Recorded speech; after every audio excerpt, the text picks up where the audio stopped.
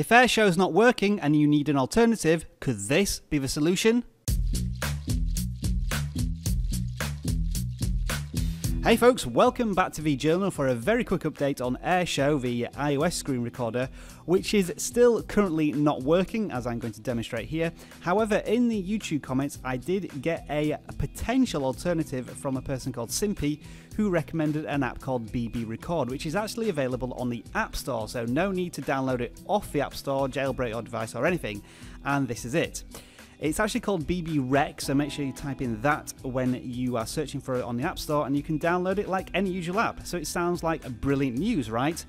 Well, not quite. But before I go into detail, I recommend downloading this app from the App Store immediately, because they often get taken down very quickly because they are screen recorders. Okay, onto BB Record itself. Like Airshou, BB Record does have some options in terms of changing the video quality and definition. I haven't messed around too much with these because I just wanted to do a very quick test. Now the problems tend to start when you actually try and record something. I'm going to do record now. You set your orientation when you start to record, but when it's spooling up, and you don't have to go to the AirPlay options and start mirroring it like you do in Airshou, but if you see the record time, it gets stuck at 0:1, and if it does, that basically means your screen recording is going to fail, and if I stop it, it will give you a message saying it's failed. So an unreliable screen recorder is not a very good one. Through testing, the only reliable way to get a screen recording which is likely to work is to go into the recorder and start a recording and wait for the timer to go above 10 seconds. That should mean that the screen recording will start and finish and save when you want to. You might have also noticed that I closed down the application when I started the recording, and this time the timer is going to go above 10 seconds.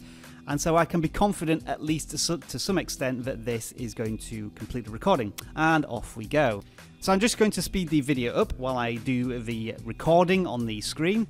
I haven't done a very long recording yet, but this one was 40 seconds to do a quick test. And when you stop recording, it will say that it has successfully recorded, and if I go to my videos, we can see it at the top, which oddly enough seems to be in portrait, even though I told it to be in landscape. So that might be another concern when you're doing recordings.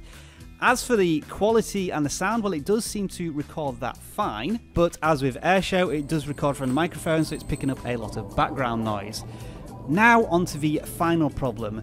The videos are saved within BB Rec, and I can't work out how to get them out of the program. If I swipe to the left, I get these options to edit, share and delete. I try the share button and it just crashes out of the program, so I can't get access to the videos to do anything with them, which is disappointing. So personally, I wouldn't recommend this BB Rec application, but on speaking to Simpy, his version seems to be working fine, so maybe it's just my iPad which is having a few arguments with the application. So you might as well try it, give it a go. See if it's any better than Airshou. Do let me know in the comments. I'd really love to know if BB Rec is a potential alternative, so we've got something else to work with on iOS devices. Thanks for watching, and I'll see you soon. Enjoy the rest of your tech day, and I will of course keep you updated on Airshou when that's back up and running as well.